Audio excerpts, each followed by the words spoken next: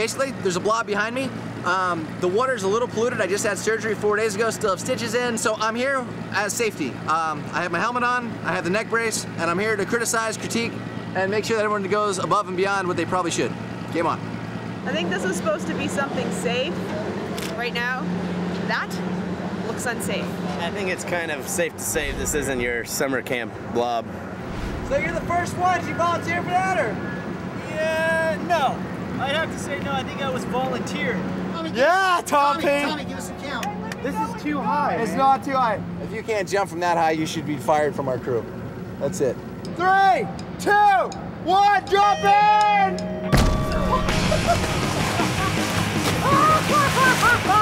That was awesome!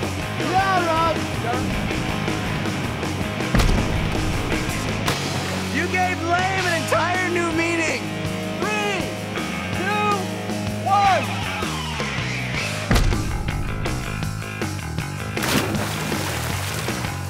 50 feet higher! Holy shit! Okay, we're high enough! Dude! 3, 2, 1, jump in!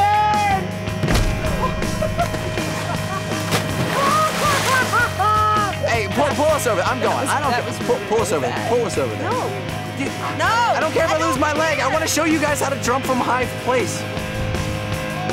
I hate you!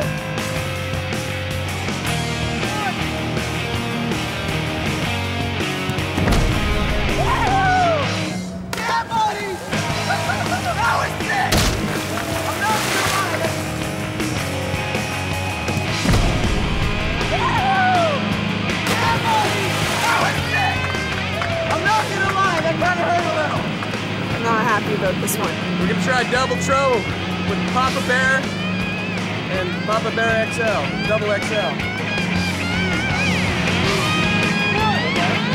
Yeah, Joe! Holy shit! That was huge! She went as high as the curve. Kind of blacked out on the takeoff. Never done that before. It's kind of cool. Although I did scream like a girl, but that's okay, because I am one. She wins the day. She wins it. She went higher than the freaking crane. That was insane, dude. Joe went so high. That was pretty fun. Well, scary as shit, but fun once it was over and I was okay. Jolene voló como un ave.